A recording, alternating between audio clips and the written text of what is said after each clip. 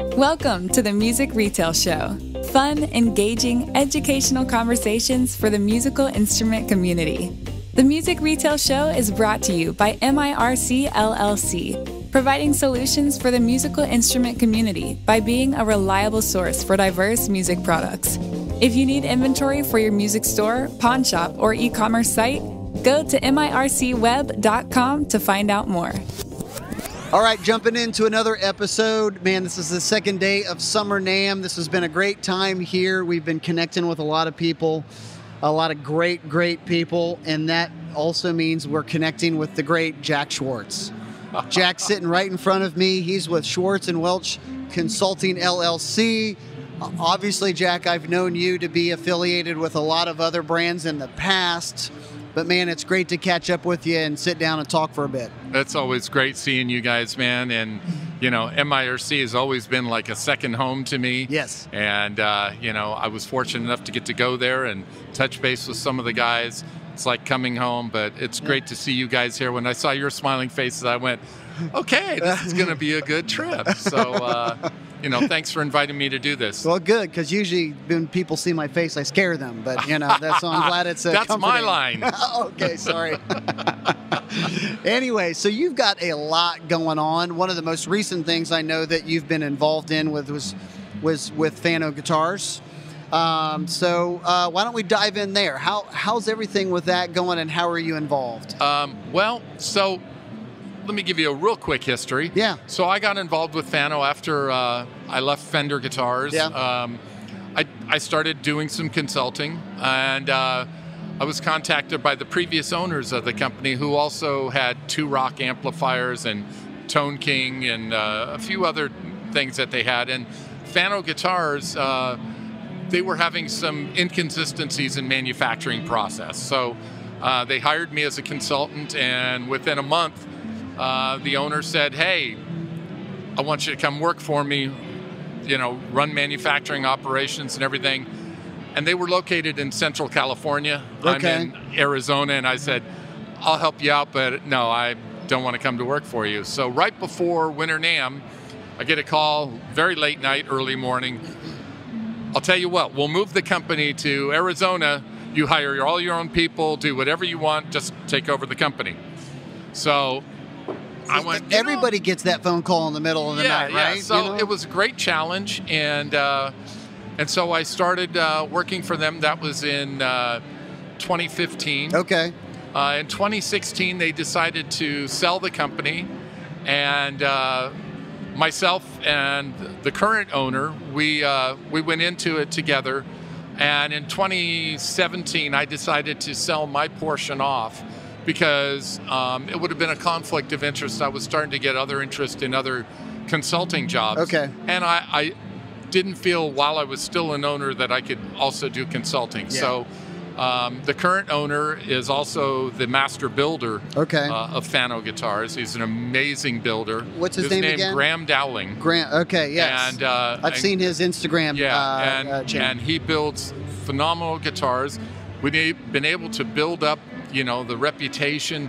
One of the things we're proudest about is in the 4.5, 5 years that we've been building guitars, our quality is like without reproach. We haven't had any returns. People will email us saying, oh my God, I had high expectations, but this is even better than what I expected. Yeah. We've got a very loyal, you know, dealer base. I have to mention Guitars to Be Played here in Nashville. Josh. We should have had him sitting right here in the chair, you know? He's been amazing, and he's been a great advocate for our guitars. And I think the other thing that's been really satisfying for me is seeing the number of artists that are playing guitar. We don't have a formal artist endorsement program like, you know, most major companies work directly with artists. We have artists, in fact, I was just talking to a friend of mine. They said, hey, I was watching Late Night with James Corden, and the bass player on there is playing one of your Fano basses. And I said, yeah, I know. So you work with her? I've never met her, never talked to her. She's actually an endorsee for somebody else that I understand. But every night I turn it on TV, and there she is playing our bass. Yeah. And that is the most truest sense of endorsement. And, you know, so we're really proud what we're doing. We've we're still, a lot of companies are struggling right now with delivery, and we're still able to provide guitars. Now we're heavily back ordered. Sure. But every guitar is hand built. Every guitar is unique. So, when a dealer gets one of those guitars, there's no competition somewhere else where they go, oh, well, I'm going to go price shop it with someone else. They can't, because it's a one-of-a-kind piece. Yeah. And strictly, hand built by one of our master builders. We don't do a production line other than, the initial woodworking and paint, of course. Yes. We use modern technology, CNCs. But other than that, guitar is built by one guy from start to finish. And we're very, very proud of that, How many guitars are come out of there in a month? We do anywhere between 40 to 55 guitars a month. Okay. Man, that's impressive coming from one person. Yeah, well, we've got two builders. Oh, two builders. I'm sorry. We've got two builders. Okay. And with my background in manufacturing, that's one of my areas of expertise. Yeah. We're able to come up with things to make sure when we do it first time, it's correct the first time. So we go back, we do a lot of root cause analysis. We work closely with our wood shop to make sure fret installation is perfect. So when the guys get the guitar, they have to do fret dressing. It's more like fret polishing. Sure. Because the frets are all seated properly. They're all level and crowned, and so we don't run into a lot of the problems that a lot of other companies do. And it's part of manufacturing. It's not a bad thing. I'm not saying, it's just a different way. It's a different approach. But as a small company, I'm able to, maximize our output and maximize not having to do a lot of rework or a lot of, and these guys are both, trained luthiers. So if they had to go out into the shop literally and carve a neck or cut a body, they could do that. Yeah. So they know the intricacies and, all the different physics of the guitar. So it gives them an edge over, in a lot of production. You have expertise. It's kind of like specialization, with doctors. You got your ear, nose, and throat, and you got your gastrointestinal, and, on and on, all these specialists. Well, in the guitar industry, you got somebody that does all the fret work. You got another person that does all the wiring, another person that does setup, another one that does quality. Our guys are well-versed in every aspect of it. So, it gives us a little bit of advantage from a small company, and we don't want to be a big company. Fano does not want to be a big company. We want to maintain high-end boutique guitars. Yeah, because you would always be afraid if you became this huge company, would you lose a little bit of that magic touch that makes you who you are? Absolutely.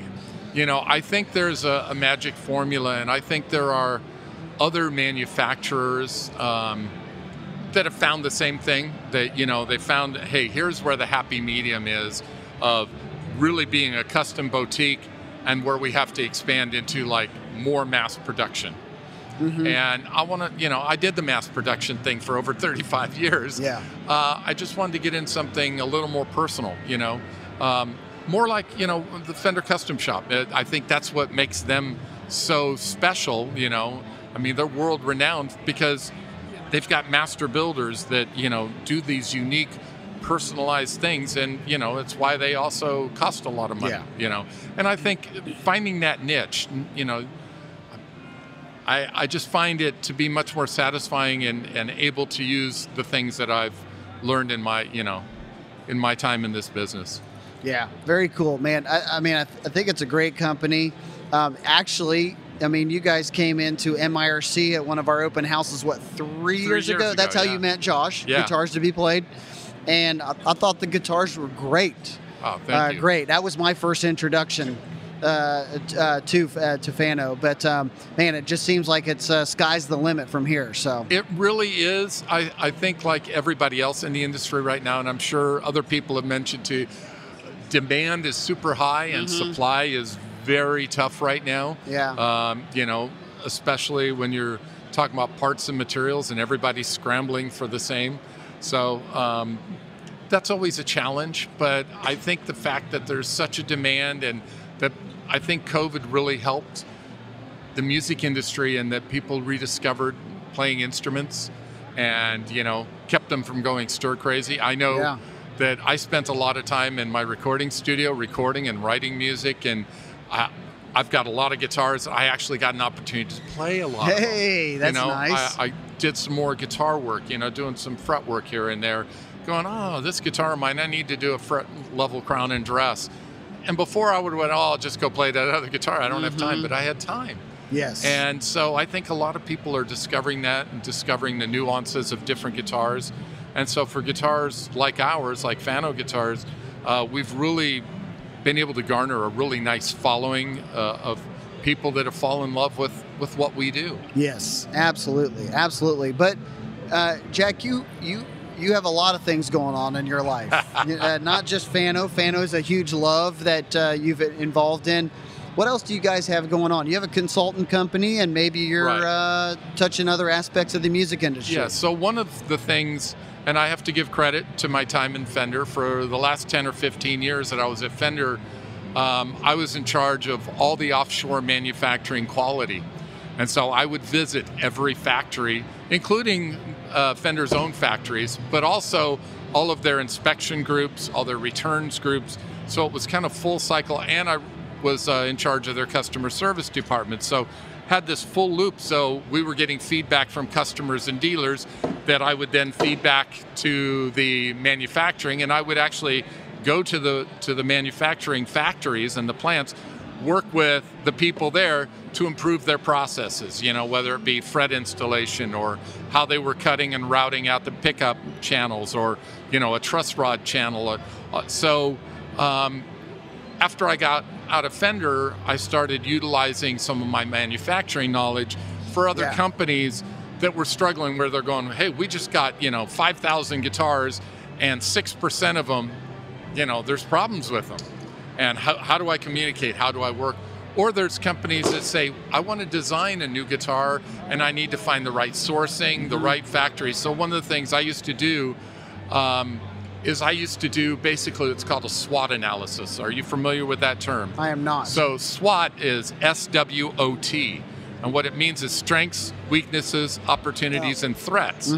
So I would do these profiles of the factory and a SWOT analysis, and I would know, oh, this company's strength is like if you had, say, a company that wanted to do a guitar that had a lot of graphics and inlays. I would know which factories to go to. Gotcha, I could coordinate the pricing, the samples, the minimum order quantities, what type of pickups, what type of hardware, all those type, and help them put that together. Same thing for acoustic guitars, which I've done for several clients, as well as helping them with design. And because my background, I've also done a lot of sales and marketing. I help occasionally with music stores, training sales staff or repair staff. Let me. I heard this rumor that you hold the world record for changing strings on a guitar or something. No, in a record amount of time. That's not true. I used to do what was called the bench check clinic, and I actually never changed the strings on them. I would have 2 or 3, sometimes 4 guys changing the strings, and then I would do a full setup and diagnostic on the guitar. Okay. It took 4 guys to string the guitars while I would do a full setup. I can do a full setup, intonation, everything on a Telecaster in 2.5 minutes. Unbelievable. And in fact, the technique, so a little history, when I first grew up and started getting into guitar building and guitar setup, when I was a touring musician, I'd stop in music stores and go, I can set up all your inventory for you because it needs it. That neck needs a truss rod adjustment. Those frets are sharp. That pickup's set incorrectly. Your intonation's out, and it'll help you sell them. They go, yeah, what are you going to charge us? And I go, I don't want cash. I need to get some more gear. I'll charge you $10 a guitar, and however many guitars I do, I'll trade that out in gear. Now, I had a list of all the other touring bands that I worked with of what they wanted, and I go, oh, I need that wah-wah pedal, oh, I need that amp, oh, I want to get that guitar. And of course they thought, well, how long are you in town? I'm in town a week. Well, 2 days later, I'd have all their inventory done. How'd you do that? And I said, well, I developed my own techniques. When I first started at Fender, which was CBS Fender in 1981, I became a tuner tester, which is the guy at the end of the line that does the setup work. And they had a quota of 35 guitars per person. And I went, really? 35?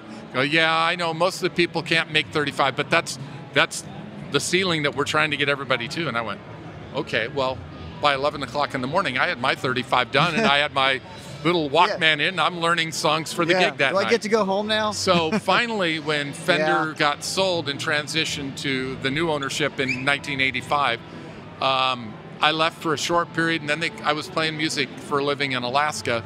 Okay. They called me up and said, we're starting production in Corona. We want you to take over the final department and teach them your methodology. So I started teaching everybody how I set up guitars, and I took over the entire, so once the guitar was buffed and polished and ready to be assembled, I took over sub-assembly, all assembly, final tuner testing, repair, and all that. So a lot of the master builders that ended up in a custom shop started off working for me. Really? In the early days. That's guys like Fred Stewart. And but anyway, so what ended up happening is after a while they said, we need you to go out and we want to teach people out there how to do it. So I started doing seminars for Duquesne University or Berkeley School of Music, Stanford, and I'd do seminars teaching guitar setup and stuff. And then I would go and set up all of the different service centers. So we were starting a new service center program. So I'd go out there, qualify them, and teach them techniques. And what's funny now is that a lot of the people that I've worked with now work for other companies. In fact, I ran into a guy who's a product specialist for Gibson. He goes, that stuff that you taught me back when I worked at Guitar Center, I still use that. I go to my dealer store and I go through his wall and I set up all my Gibsons using your technique. So it's flattering. It's part of the industry. Everybody comes up with a lot of ideas that they do. But, basically if you see a guy using a capo with a feeler gauge and a 6-inch ruler and a tape measure to measure intonation, things like that, those are all techniques I introduced to the industry. Okay. So that was kind of my claim to fame. Yeah. And my record, which I did for Sam Ash Music, to mention, one of the big guys, Sammy Ash asked me to do a clinic at, can't remember where the store was. I want to say Long Island, but I don't remember where. Okay. And we kind of did a 10-hour thing, and I did 187 guitars. Did you? In one day. That's crazy, man. And 187? that's full intonation, Could you everything. see straight by the end of the day? Oh, yeah. I mean, I could do that in my sleep. Yeah. At my age, and I'm almost 70, I can still do a Telecaster in 2.5 minutes. You really? Full intonation, full on setup, everything. And that's what I teach. It's, I've actually been on the board of advisors of a luthiery school in Phoenix called Roberto Venn School of Luthiery. Okay, absolutely. And I would go there and teach students, and a lot of the students there that are now out, I still keep in touch with. Yeah. Yeah. And basically, I want to pay that forward because I don't want to take all that information with me. Yeah. Yeah, so this is the expertise that you're bringing into your consultant business. That is correct. Which is why, obviously, why Fano wanted to bring you on, and some of these other companies are asking you to kind of jump in and help. And sometimes it's short term, just, hey, we have this one problem or these two problems. Can you help us out? And it can be in sales and marketing, or, everything like... to mention another one of the big chains, Guitar Center. I did 73 grand openings for them. Did you really? And I would go in a week early and train all their new staff on how to maintain, how to set up the walls, how to segregate the product, to optimize the sales process. If you walk into any of the Guitar Centers that have like a guitar and amp that are kind of mounted into the wall, like it's been in there. Yeah. Myself and a gentleman named Scott Liebau, who was part of their crew that did that. We cut the amps, we cut the guitars in half and mounted them on the walls and all that. And I would do training with all those guys and their staff. And then I would come back maybe 6 months later, do a recap, certify a couple of repair guys. And so I would teach how to display, how to sell, selling techniques, how to quantify and qualify customers. Yeah. Every aspect of that, which is when I talk to, say, Fano dealers now, they'll call me and they say, so Jack, I got a question for you. I got customers that, like this. How would you go about this? And I'll give them, consultation on how to display or how to market or how to write something for an online thing, or, what woods are complementary to different pickups, what the different sounds, you don't want to put these pickups with Swamp Ash with a maple top is going to be really bright. Don't put bright pickups on there, you want to have some pickups that have some low end response to kind of balance it out. So just different things like that, and it's stuff I love doing anyway. And if I can help a company out, you know, I get hired as a consultant. Yeah. So last year probably brought a lot of challenges, you know, all the way into this year with supply chain issues, Yep. you know, people just even being able to get materials to maybe even build guitars. Fano's running into that itself. Yeah. How are you guys dealing with that? Well, one of the things that's very nice is over my almost 50 years in this industry, I've made a lot of really close friends and colleagues, and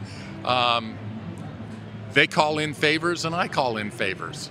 So, and I won't mention the brand or anything, but one of the guys that I hired years ago in a position now runs a position getting a certain kind of hardware. And they've been back ordered from everybody, but every month or so he'll slip me 5 or 6 of this particular hardware and go, Jack, you took care of me, I'm going to take care of you, even though the backlog. So I get enough to keep us going.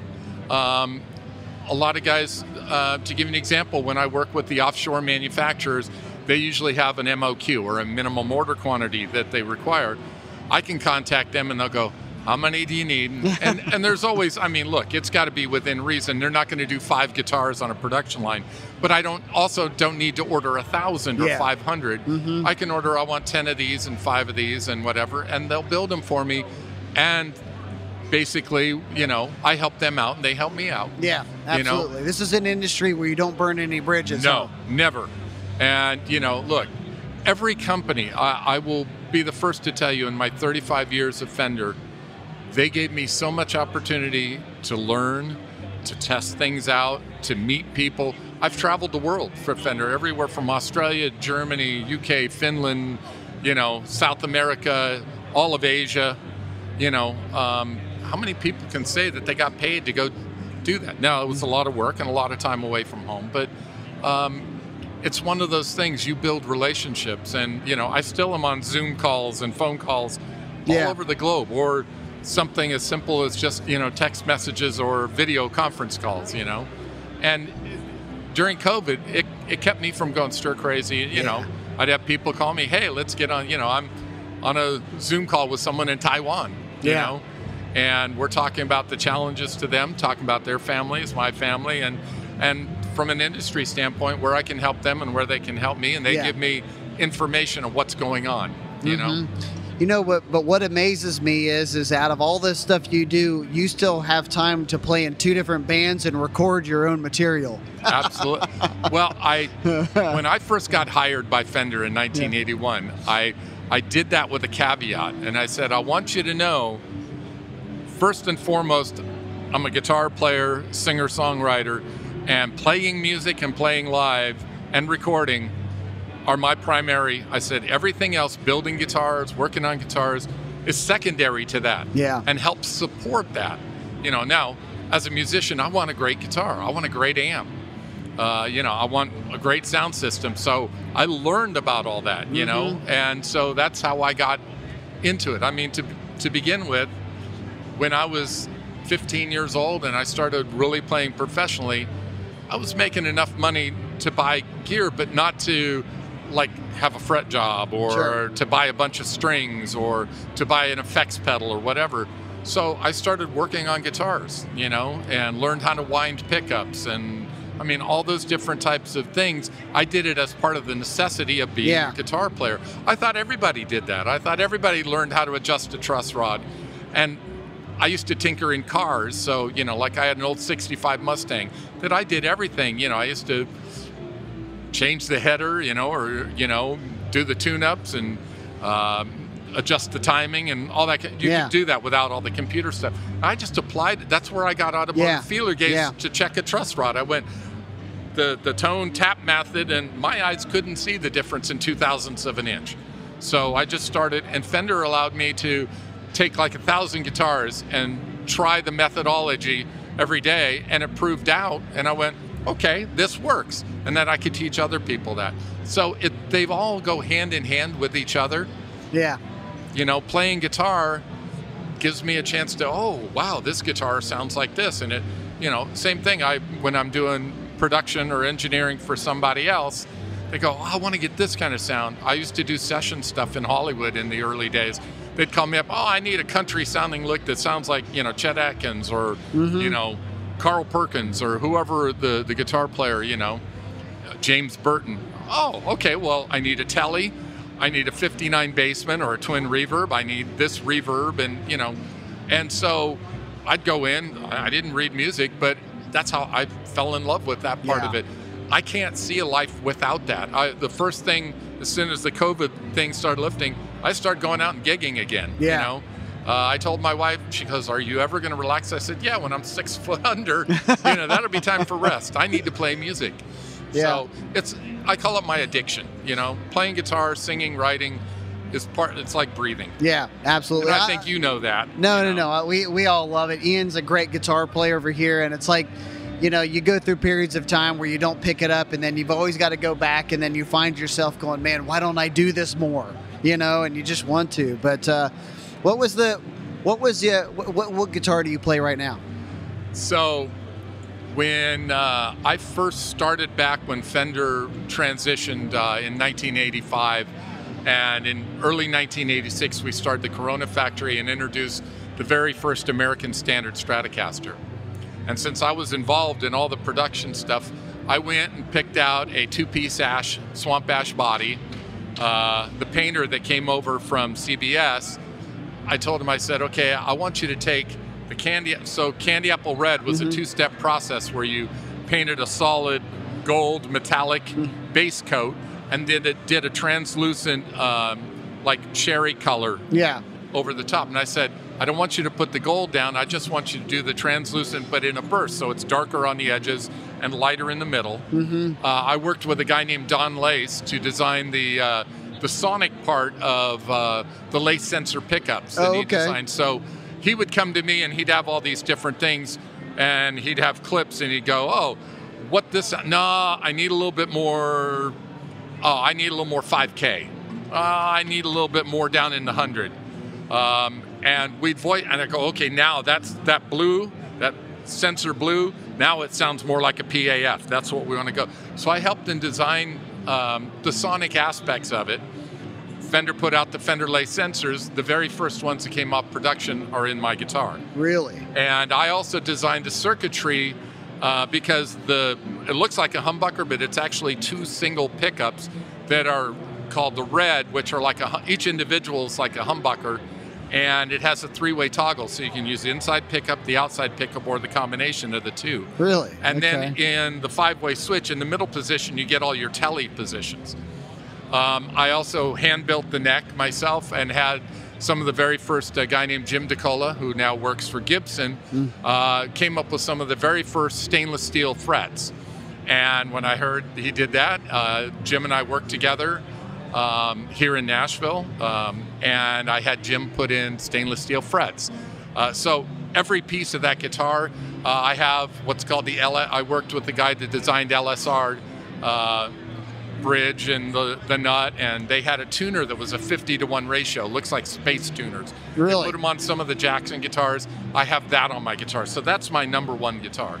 I've got about 30 or 40 others and a bunch of bass, but every one of them has significance. So for example, in 1986, Fender decided to try their hand at doing some bowling ball guitars. This bowling ball finish. Guitars? Ball finish. Oh, okay, I see what you're saying. Ibanez does a lot of that. Okay, yeah. And Fender tried it. They built about 20 guitars, and I actually assembled them, put them together, the prototypes and everything. And I told the plant manager at the time, I said, I'm taking this one, and I'm going to build this one as a Strat Plus, which had the Lace sensors and everything. And then I gave it to my brother a few years afterwards. I said, look, I don't play this thing, you keep it. He recently retired, moved to Monterey, and he goes, hey, want to give you your guitar back. It's been, 25 years or more. Wow, I forgot all about this. So I brought it home, fixed it up, and I was looking on Reverb, and those are so rare, they're worth anywhere from $12,000 to $18,000 now. Unbelievable. And I'm going, and I built this one, and I built the other ones that are out there. So now it's worth 28. Story. Yeah. But look, I'm a Strat player. I will always be a Strat player. I play lots of others. I've got 2 or 3 Fanos that I love. I designed my own, what they call as a PX6, and I put a Floyd on it with stainless steel frets and a very small flat radius. And, you know, look, that's the beauty of working in custom guitars and everything, you know. So that's probably one of my workhorse guitars. I use that a lot in the studio, but when I go out and play, my comfort factor is always going back to that Strat. Back to that Strat. I know, it's always kind of funny how, you know, there's a lot of great guitars and a lot of great builders out there. Yep. Don't get me wrong, but it's just kind of funny how guitars, though, get split into like a Strat or a Les Paul sound. You know, maybe it's just because those are just 2 famous shapes, but people kind of associate sounds with those shapes of guitars. I think it goes one step further, and I think the marketing department at Fender actually got this at one time, and I've taught about this, like when I did my seminar at Duquesne University, started getting into sound, and I said, you know, the uniqueness about Les Pauls, 335s, Strats, and Tellys is that not only were those used on iconic songs, but there were songs written for that instrument. Huh. So you can't play that song. You can't play a Ricky Nelson or Elvis song that James Burton played on without playing a Telecaster like a James Burton through an amp. That, you know, it's the reason that Jimmy Page on the very first Led Zeppelin album played a Telecaster through a Twin. He wanted to get that certain sound. He was a very experienced studio cat. He goes, if I want that sound, here's how I'm gonna get it. And so those shapes and models and designs become iconic. People grew up with them. Yeah. So maybe their first guitar was a Squire or whatever. They grew up with that. It's why the thing that I love about Fano is it's based on a lot of the iconic principles. Yes. So we take, you know, something from a Rickenbacker, something from a Gibson. We don't copy it, but we use the influence. And then we meld them with some modern technology, compound radiuses, stainless steel frets, things like that, upgraded pickups, hardware, things like that. And it makes its own unique thing. But a lot of that has to do with the sonic capabilities and how they play and how they feel. I love it when a guitar player picks up a guitar and goes, wow, this is like that old sweatshirt that I've been wearing for 20 years that my wife wants me to get rid of, and it stinks and it's got holes in it. But God, when I wear it, I feel comfortable and I'm ready, you know. And that's how guitars are as well. Yeah, no, you're absolutely right. I mean, you can pick up, and it's funny how different people like different guitars. You know, you can sit there and you go, my God, this is the best feeling guitar I've ever played, and somebody can pick it up and go, you know, and they pick something else that it just, you're right. It's like every guitar has its own owner. Well, I still remember, you know, Eric Clapton is one of the largest signature guys for Fender, and he had his own signature Strat. And he decided he's going to do a blues tour. And so he got a bunch of Fender amps as well as a couple Dumbles. But he decided for most of the tour, he's going to play his 335 because that's the sound and that's where his comfort zone. He went back into some of his Cream mode, you know, I want that kind of sound and feel. Yeah. And like for me, you know, if I want a certain sound, a certain feel, I know I have to go to, and it's something I've taught a lot of the young guys that I go in, they go, hey, can you help me record something? I got to get this sound. I go, well, you're not going to get it with that and all those pedals. Here's how you go and get that sound. Really? And I go, yeah, here, watch. Your style and your playing and application will change. And I'll pull out one of my guitars, plug it into an amp, dial it up and go, start playing. And they'll go, oh, wow. Yeah. I sound different. Now, that player's feel and touch and chops or everything, you know. Eddie Van Halen was, you know, known for plugging into Ted Nugent's twin reverbs and still sounding like Eddie Van Halen. Yeah. But to get the sonic qualities and the response and everything, that's where, you know, understanding what makes those guitars so iconic all comes down to, you know. You lose the DNA of that, and you lose a lot of what makes those guitars, you know? Yeah, you're absolutely right, man. I could sit and talk about guitars all day long, but man, you do. And man, and you do a great job of it too. You really do. So you're always You're always fun. I don't even say you're fun to talk to. It's like you're fun to listen to, because the stories that you tell, you've been around it, you've experienced, you've seen it, and it's wonderful to absorb that. Oh, well, so, thank you. But man, I want you to tell the story to close us out. I want you to tell the story of one time you were down in Florida at Thoroughbreds Music Festival, and you found yourself in a fun situation. You got to tell this story. So, Fender sent me down to Thoroughbred Music. Used to have these yearly music expos. Yeah. And they would bring in every year. They'd bring in different stars, and then usually on a Friday night or a Saturday night, they'd have a big stage and they'd open it up to everyday public, and they'd have a big concert. And they would have individual players play and maybe do a small clinic and demo with a backing band, and then they'd have like an all-star jam. Well, one year, Andy Timmons, who was a friend of mine, said, "Hey Jack, we're going to do this all-star jam," and I'm not going to name all the guys, but a couple of hotshot guitar players who were fast technique, and a bass player like Billy Sheehan or Steve Bailey, and drummer like a Rod Morgenstein or Greg Bissonette. And Andy said, "Look, all you got to do is sing." And I went, "Awesome, what are you going to do? I got to know the songs." He goes, "Oh, just standards. We'll do we'll do Tush by ZZ Top, and we'll do rock and roll, or maybe the Immigrant Song, and we'll just embellish, and we'll just do a bunch of covers." I went, "I can do that." Mm-hmm. So we're playing, and towards the end of the night, Andy comes up to me and he says, "Hey, I want to do a song to kind of feature everybody, let everybody do a solo.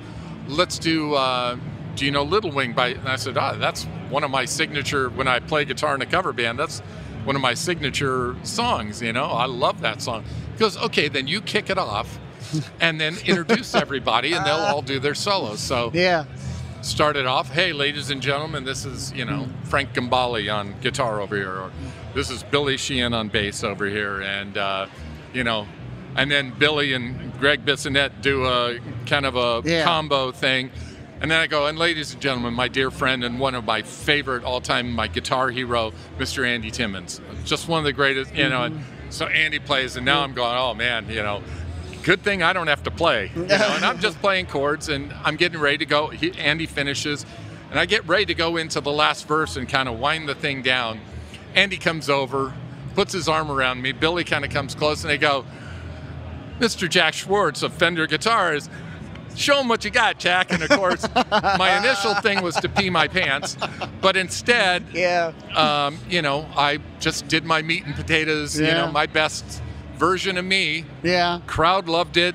The guys all came over afterwards, and and I realized these are just guys that play at a different life, but they're guys. Yeah. They're just like you and me, and they want to hang out, they want to have a good time, and they want to include people. Exactly. And I thought that it would be very humbling, and instead it really made me feel they made me feel really good, and like I was an equal, and I'll always be grateful. And it's really funny, another friend of mine, Greg Koch, I don't know if you know who Greg is, amazing guitar player. If you've never, he's out of the Milwaukee area.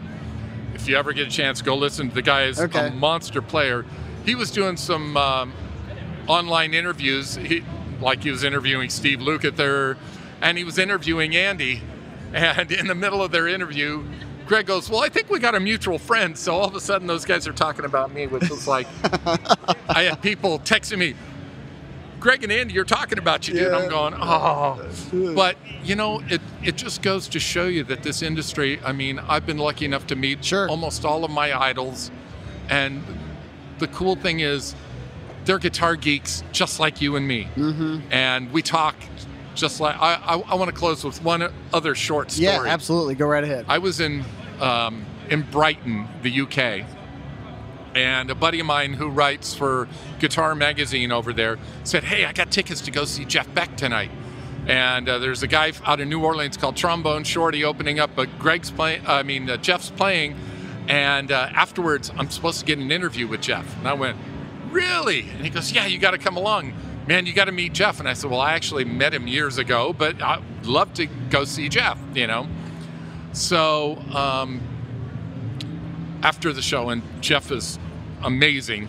We go backstage and we're waiting, and he comes out, and there's this older guy sitting off, just looks like, your washer dryer repair guy, dressed very casually, not a guy you would think would be hanging out with the rock stars. Jeff comes out, sees the guy, hugs him and goes, "Oh my God, I don't know whether to hug and kiss you or to punch you." And I looked over at Jeff, and my friend Jamie introduced himself. I'm from Guitar, and Jeff looks at me and he goes, "We've met before." And I said, "Oh yeah, another story." And he goes, "Well, this guy over here?" He says, "I've known him since I was a wee lad." And I said, "Really?" And he said, "I'll tell you my story, and this is why I wanted to end with this." He goes, "Do you know what an HO train set is?" And I said, "Oh yeah, my dad and I, we took 8x4 piece of plywood and build mountains and did the train and the HO." He goes, "Exactly." He said, "Well, my dad and I," he said, "we built this wonderful thing, and this bloke here talked me into trading it for a set of drums. Can you imagine me playing drums?" He goes, "And I never got that train set, that HO set back." He says, "Now, of course, Rod," he says, "I don't know if you know, Rod is this big aficionado on those things, has mile-long, train sets and HO cars and everything." And I went, "Wow." And he goes, "But if it weren't for this guy, I wouldn't have gotten into music." And then I discovered the guitar from the drums, and I've made my living playing guitar because of that. And that's why I don't know whether I should punch him or kiss him. And I just went, "Oh my God." But the fact that here's Jeff Beck, one of my influences and idols, telling me that personal story was something I just went, you can't find this in any other industry. No, this you is can't. amazing. And the fact that I got to have this moment sitting with Jeff made my career, you go back and go, I've lived a blessed life. You know, I thank Fender. I thank all the other companies I work for. You guys at MIRC, you guys are like family, and it makes it awesome. Yeah, it's funny. My one story about Jeff Beck is he played at the Ryman, which is just right over here. I don't know, probably about 10 years ago. He's played since then, but about 10 years ago, and a bunch of us went there, and then when we got in there before the show started, you saw, oh, hey, you knew that person and that person. Oh, wow, look who's over there, and look who's over there. And it was funny that they said that if the roof fell in on the Ryman that night, there'd be no guitar players left in Nashville because they were all there to see Jeff Beck play. So, but I'm telling you, man, he's an incredible guitar player, and I'm glad he's one of your influences because he's spectacular. So absolutely. But man, Jack, you're a wonderful person, wonderful human being. Thank you so much. So are you guys, man. And always a pleasure seeing you guys. Like I said, my face lit up when I saw you guys sitting off in the corner here. I went, "Oh, there's Nate and Ian, awesome." So just wonderful to see you guys. Thank you so much for allowing me to come on here and tell stories and share my passions with you guys. Man, I'd love to, later on, we want to just keep the conversation going if we can catch up with what you're doing later on and see how Fano's doing and everything. So it'd be the best. Thanks, man. I really appreciate it, Nick. You bet. Thanks for listening to the Music Retail Show.